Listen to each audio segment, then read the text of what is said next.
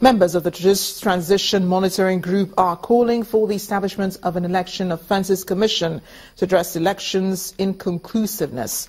The new chairman of the coalition, Mrs. Abiola Akiode Afolabi, told journalists at a press conference in Abuja that the establishment of an Election Offences Commission will address situations that have led to inconclusive elections in recent times.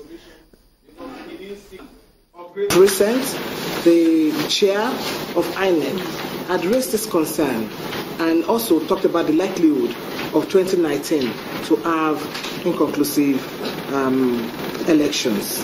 This task become much more urgent given the recent statement by the electoral umpire.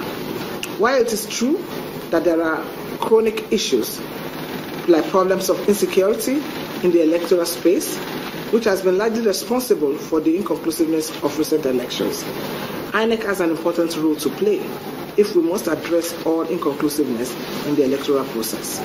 We are therefore calling for an Electoral Offences Commission to address electoral impunity. And if you recall, the Uwe's report actually came out clearly saying that the best way to address electoral impunity in Nigeria is for us to have Electoral Offences Commission.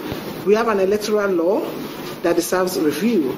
There is impunity in the system which we must never be tired of mobilizing Nigerians to reject.